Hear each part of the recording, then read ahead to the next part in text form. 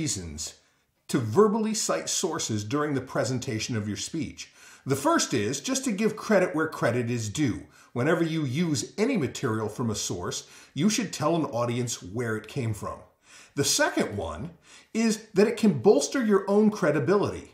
By giving citations, it shows that you did some research and you examined that research critically and you're prepared to tell us exactly where it came from and how old it is.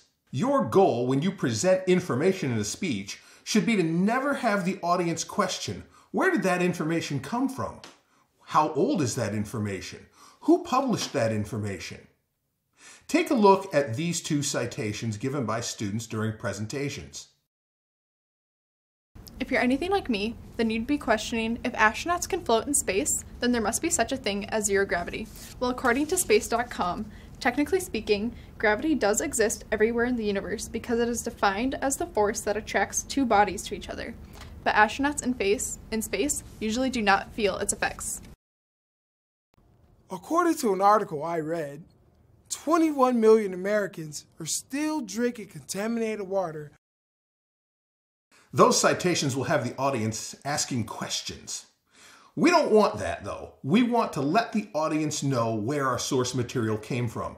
There are three crucial pieces of information that you want to include in any citation, and a fourth, which is just as important, but optional. Let's take a look at each one of these. The first piece of information you always want to include in a citation is the author. This could be a person, or it could also be a corporate author, like a government agency, for example. So it lets the audience know who wrote this material, where did it come from. The second piece of information to always give is the publication title. Where was this information published? This could be a title of a book, a magazine, or an online source. It's important for the audience to know this because different sources have different amounts of credibility. Me publishing something on my personal website isn't as credible as me publishing something in the New York Times or in a refereed journal. And the third piece of crucial information to present is the date. When was the information published? The reason that we do this is so that the audience can hear how recent the information is. And this is especially important when you're presenting statistics.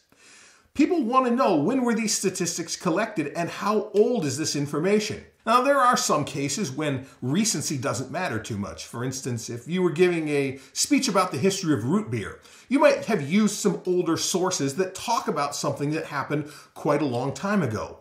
But in general, a good rule is the more recent sources are the best sources.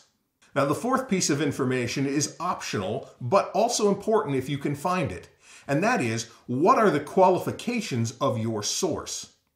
Does the person that you're citing have a particular degree in something? If they do, that's important to mention.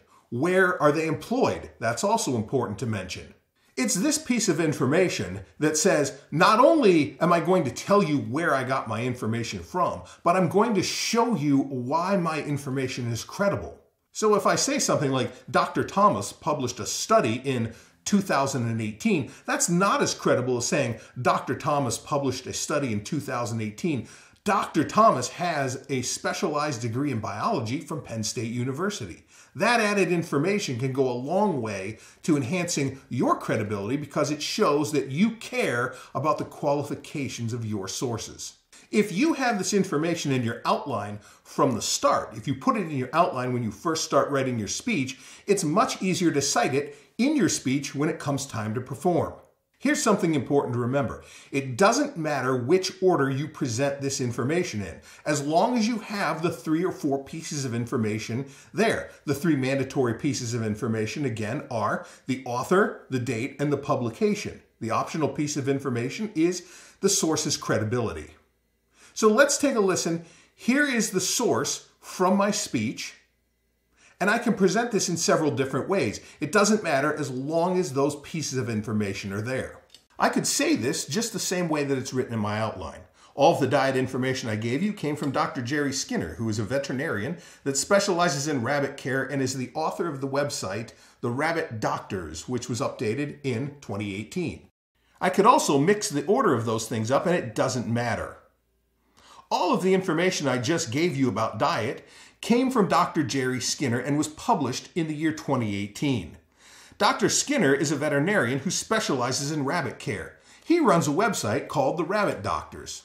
See, this is important to remember because when you're practicing your speech, don't feel pressured to memorize the exact order of the citation. Just remember to get all of those pieces of information in. So I can say Dr. Jerry Skinner first, or I can say the Rabbit Doctor's website first, or I can say the year first. It doesn't matter. Whatever comes out naturally and is conversational for you during your speech will work just fine. Remember the citations that we watched students give earlier. Let's watch them again and see them doing it the right way. If you're anything like me, then you'd be wondering if astronauts can float in space, then there must be such a thing as zero gravity. Well, you might be surprised at what you might learn. According to Elizabeth Howell, who has a PhD in aerospace science from Space.com in 2015, quotes, "Technically speaking, gravity does exist everywhere in the universe because it is defined as the force that attracts two bodies to each other, but astronauts in space usually do not feel its effects." According to an article written in 2018 by Laura Hamers of Science News magazine, 21 million Americans are still drinking contaminated water, according to the EPA. Now, of course, we do have the technology to fix such thing, but smaller communities and financially strapped communities like Flint, Michigan can't afford to upgrade their pipes. There are two questions I frequently get from students asking about source citations during a speech, and that is, should I cite the exact date or should I just cite the year? The answer is just cite the year. The exact date isn't that important to people who are listening to your speech. You might have the exact date in your APA or MLA citation in your outline, but you don't need to give the exact date during your speech. Just the year will be fine. And second, they ask, if my source is a magazine, I usually put in the citation the page numbers from that source. Should I cite that during my speech?